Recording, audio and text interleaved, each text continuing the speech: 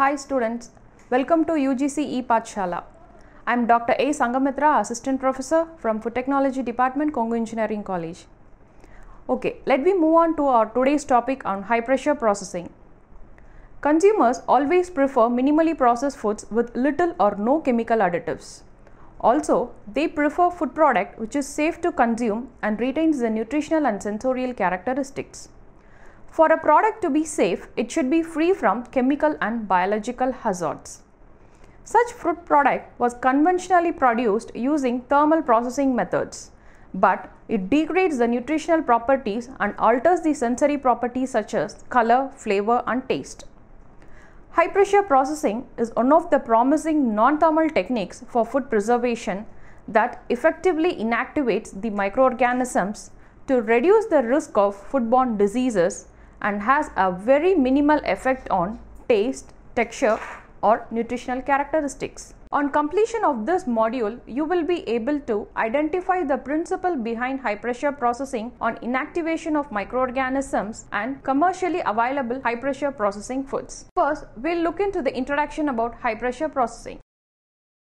High pressure processing, also called as hydrostatic pressure processing, is one of the emerging methods of food preservation technique which allow the food to retain its original qualities while extending the shelf life of the product. This method uses pressure rather than the conventional method of heat to destroy the microorganisms.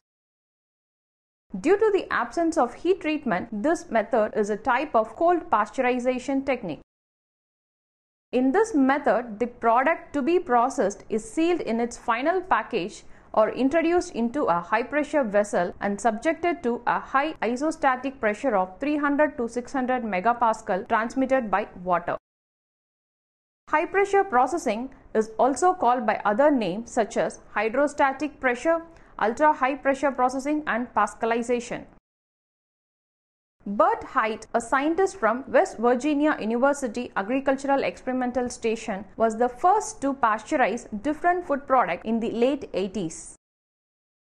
He found that high pressure could disable harmful microorganisms in foods like fruits, vegetables, milk and meat. In the early 90s, a study by W.P. Larson demonstrated that high pressure processing killed vegetative bacteria found in food products. In most of the high pressure processing operations, the process is carried out between 400 to 600 megapascal at room temperature. Depending upon the composition of the product, due to the effect of high pressure, the temperature of the product in the pressure chamber may rise by 3 to 6 degrees Celsius for every 100 megapascal increase in pressure. The quantity of pressure applied can be visualized when two 5000 kg elephants are balanced on an 1 centimeter square area will produce a force of about 1000 megapascal or 10 times the pressure greater than that at the bottom of the deepest ocean. So, from the given diagram, you can visualize the different ranges of pressure zones. On moving to the principles of high pressure processing, it works on two principles such as Le Chatelier's principle and isostatic rule. The first is Le Chatelier's principle. It states that when a system at equilibrium is disturbed, the system responds in a way that it tends to minimize the disturbance. The applied pressure enhances the reactions leading to volume decrease. For example, reactions such as phase transition, starch gelatinization, protein denaturation, chemical reactions are accompanied by decrease in volume will be enhanced by pressure. Isostatic rule states that the pressure is instantaneously and uniformly transferred throughout the sample under pressure, whether the sample is in direct contact with the pressure medium or hermetically sealed in a flexible package that transmits pressure. Pressure is transmitted in a uniform and quasi-instantaneous manner throughout the sample, independent of the size and shape of the sample. If a product contains sufficient amount of moisture, pressure will not damage the sample as long as the pressure is applied uniformly in all the directions. Thus, due to isostatic pressure, the food product is not collapsed during high pressure processing. Next, we'll see about the packaging material suitable for high pressure processed foods. The food sample before high pressure processing must be packed. The food sample is treated together with the package and hence the produce remains safe and secure till the pack is opened by the consumer. The food sample can be packed using plastic bottles, flexible pouches, semi-rigid trays or cups with flexible lids. Vacuum packing is ideal for HPP treatment. Rigid packaging material such as glass, metal or ceramics are not used for HPP treatment. Oxygen impermeable and opaque packaging material are specialized use for HPP treated foods to retain the original color and flavor of the food. Headspace is important factor to be considered during in-package processing. Generally, headspace is kept to a minimum in order to allow pressures inside to be reached more efficiently. Other factors needed to be considered during in-package treatment are delamination and loss of seal integrity. The packaging material should not leach the packaging chemicals into the sample. Regarding the working of industrial high-pressure processing systems, there are of three types. They are batch, continuous and semi-continuous type.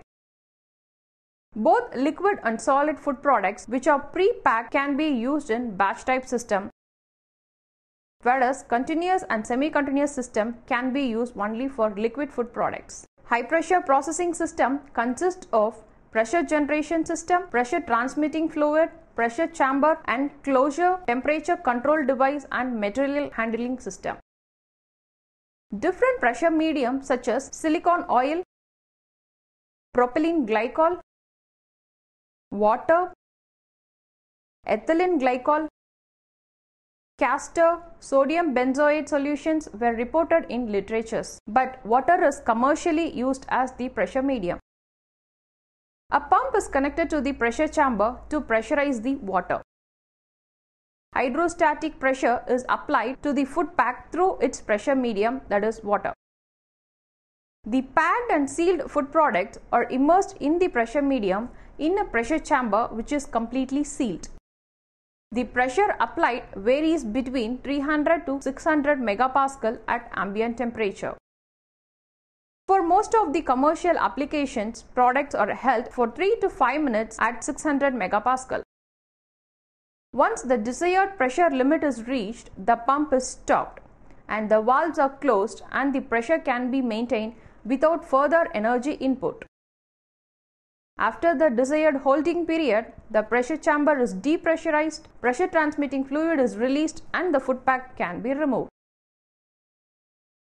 Inactivation of microorganism is one of the main objectives for the application of high pressure processing of foods. Let us discuss about the effect of high pressure on microbial inactivation. The application of pressure alters the permeability of cell membrane and disturbs the physicochemical balance of the cell.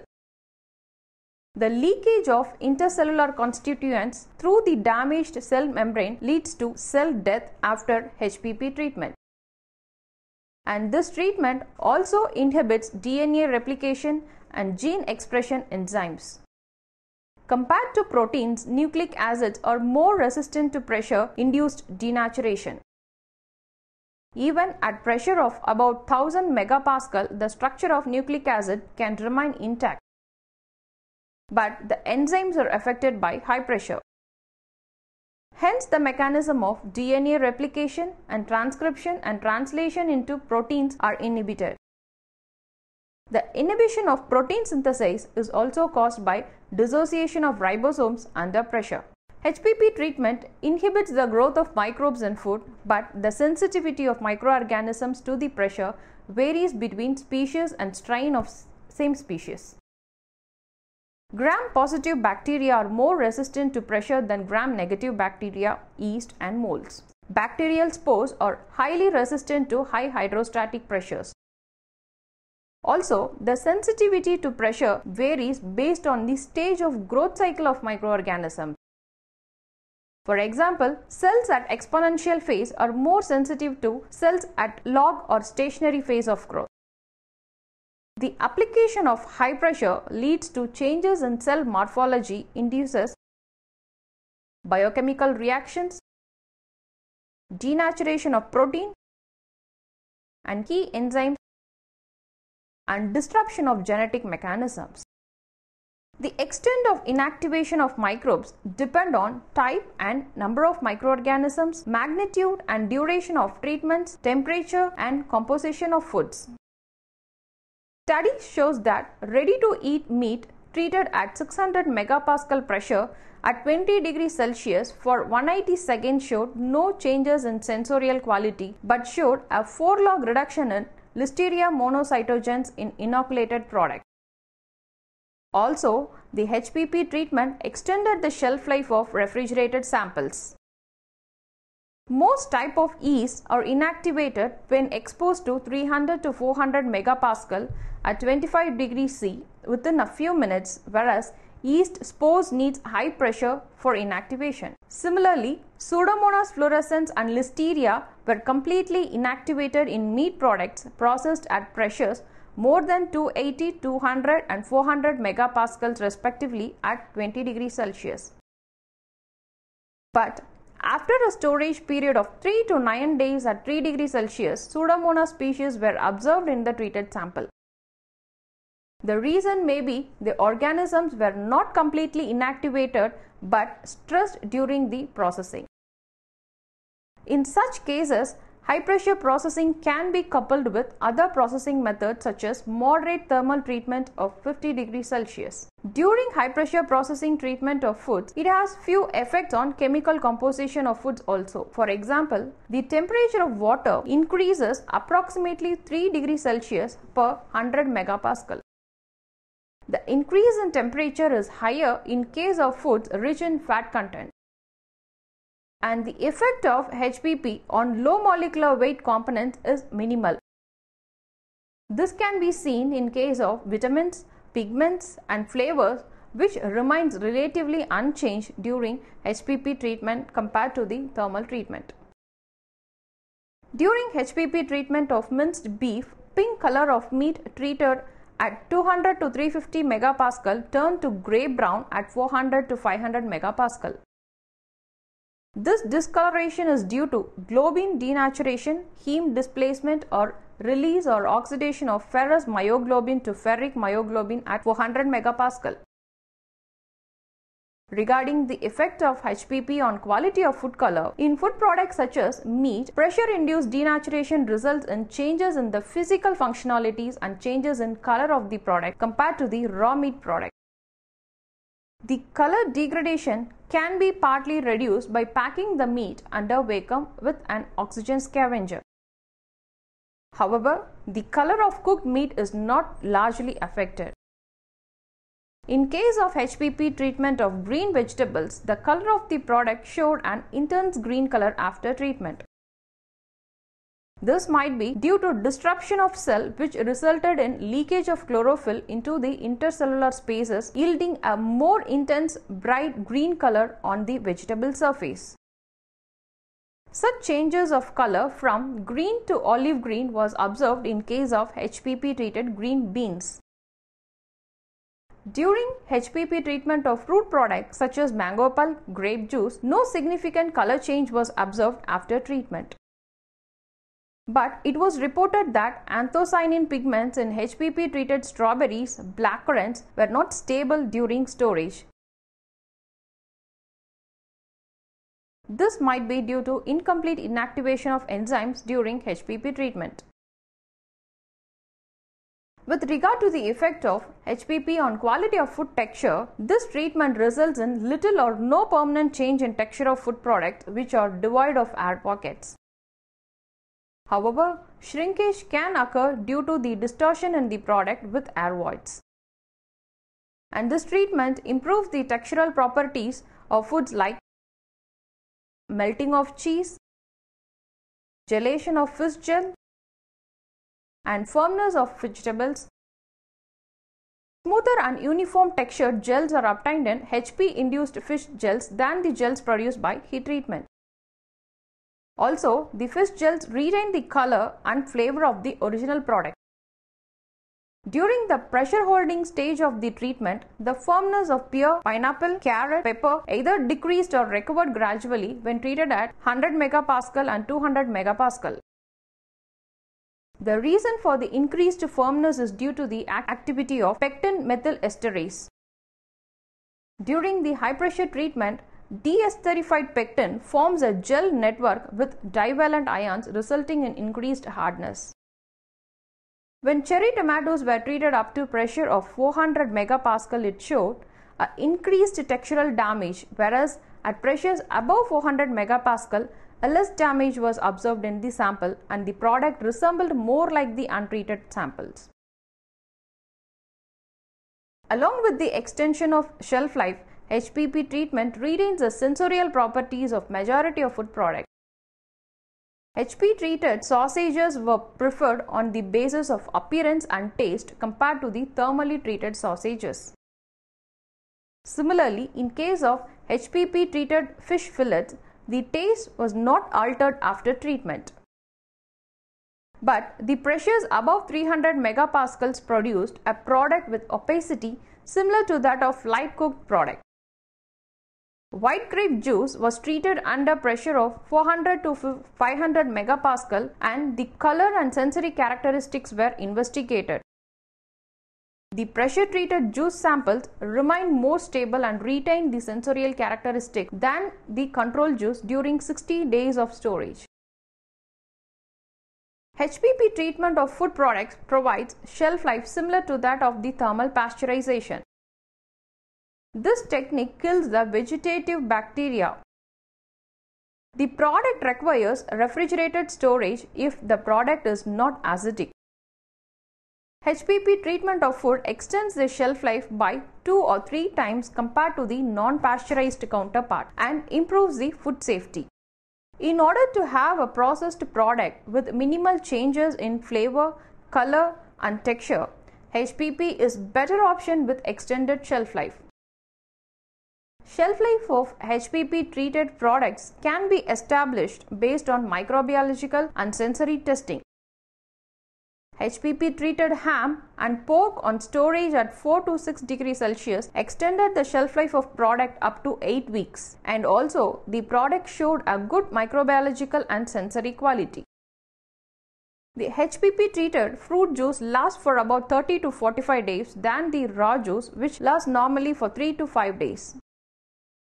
The major advantage of treated juice are safer product that the retail stores can keep the product on their shelf for much longer time without it going into a waste. Let us now move on to the commercial status of HPP treated foods.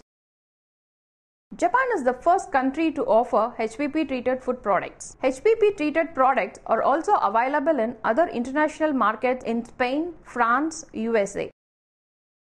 And these food products such as fruit juices, smoothies, jams, jellies, fruit purees, soups, sauces, ready-to-eat meat products, fish, yogurt and salad dressing are commercialized. The Food and Drug Administration and US Department of Agriculture have approved the use of high-pressure processing as a post-packaging pasteurization technique applicable for pasteurizing low-acid food products and shelf-stable high-acid food products along with the corresponding guidelines and regulations. HPP treatment has both its advantages and limitations. Let us see one by one. Regarding the advantages of HPP, this treatment can be used for both solids and liquids with or without packaging. This technique is suitable for products with high moisture content. And this treatment processes raw product without significantly altering their flavor, texture or appearance. And this method is environment friendly and facilitates the package to withstand a change in volume up to 15% followed by a return to its original shape without losing the seal integrity or barrier properties. HPP treatment inactivates spoilage causing microorganisms, inactivates enzymes, and reduces the potential for foodborne illness. This method promotes the ripening of cheese, minimizes oxidative browning, and extends the shelf life of food samples. It does not alter the shape of food because the pressure is applied evenly from all sides. This method retains the freshness, texture, flavor, color, and appearance of the food product. And it is highly effective against molds, bacteria, and virus. HPP treatment of meat reduces the usage of salt. Under the limitations of high pressure processing, there are few points to be considered. HPP treatment is not suitable for products with encapsulated air such as bread, mushrooms, and marshmallows. The capital cost of HPP setup for a commercial scale is very high compared to the conventional thermal methods. The HPP equipment requires high precision in construction, and the handling of equipment and the process is little complex. A high level of maintenance is required, and foam packaging is not suitable for HPP treated either because it is too compressed. We have now come to the end of this module. Let me summarize the points. HPP treatment is also called as hydrostatic pressure processing with pressure of 300 to 600 megapascal, which is used for food products. High pressure processing works on two principles such as Le Chatelier's principle and isostatic rule. Vacuum packing is more ideal for HPP treatment. Rigid packaging materials are not suitable for high pressure processing treatment. At high pressures, the permeability of cell membrane alters and disturbs the physicochemical balance of the cell, which inactivates the vegetative microorganisms. The pressure sensitivity of microbes varies based on type, species, strain, stage of growth cycle of microorganisms. Industrial high pressure processing systems are of batch type, continuous type, and semi-continuous type. HPP treatment will increase the temperature of foods through adiabatic heating approximately 3 degrees Celsius per 100 megapascal. Hope you have got an understanding of what high pressure processing is. Thank you for your patient hearing. Happy learning. Thank you.